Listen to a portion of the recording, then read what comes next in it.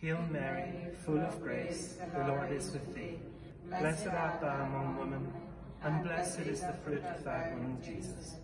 Holy Mary, Mother of God, pray for us sinners, now and at the hour of our death. Amen. Hello everyone, I'm here in St. Patrick's Cathedral, Armagh, at the icon of the World Meeting of the Families, along with some of our sisters from the Missionaries of Charity. And we're inviting you to join us and families all over Ireland this October in praying together the Rosary each day, or even a decade of the Rosary, for the protection of your family and all of us from COVID-19.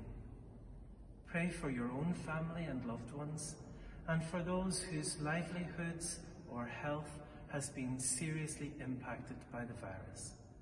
And remember the words of Mother Teresa when she said, "Cling to the Rosary the way a creeper clings to a tree." God bless you all.